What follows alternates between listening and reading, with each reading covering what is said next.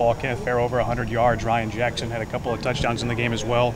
As a team, you went over 200 yards in the game, and I just wanted to get a comment or two about your guys, Kenneth Farrow and Ryan Jackson. Well, again, philosophically, we want to get first downs, and to do that and take some pressure off of Greg Ward with his third collegiate start, second being on the road. We got to be able to run the football. We've got great confidence in both Kenneth and Ryan, and I think they've got great confidence in themselves, and I think our offensive line is getting much better. So you have that type of combination, and you get positive yards on first down. It's certainly ingredients for success. On the other side of the football, you give up to just 3 points in the game. You keep USF out of the end zone. Any day you keep the team out of the end zone, it's going to be a good evening for you.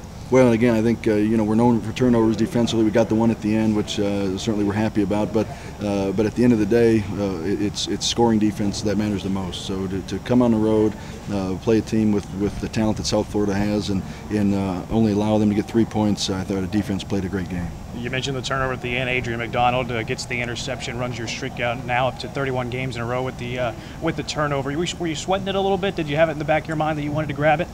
A little bit, and really I saw the stats at halftime, and it reminded me we had not created a turnover yet. They did a nice job with ball security. We forced a fumble on that last drive, and then when they came out on that fourth down play, we felt like we knew what route we were going to get, and the route we anticipated was the one that came, and AMAC made a great play. Well, I'd be remiss if I didn't ask you your win today. East Carolina losing, UCF losing. You're now at the top of the American Conference with several teams, and I know that's got to be a good feeling this deep in the year. The good feeling right now is that we came on the road, got a win, and our focus now turns to Tulane. And we don't look at standings. We want to try and put together a great game plan this week. Get out and practice again. We came out of this game healthy for the most part, and set our sights being back home against a talented Tulane team. It'll be your first normal week in a long time. You play a Saturday game tonight, and now you prepare for a Saturday game next week. That's going to be a different feeling for you. Well, it's the first Saturday to Saturday since last season, and here we are in the first part of November. So again, it's I think routine is always good, and it'd be good to get back home, kind of get back in the routine of a 7-day layoff. Thanks, Coach. Congratulations. Thank you.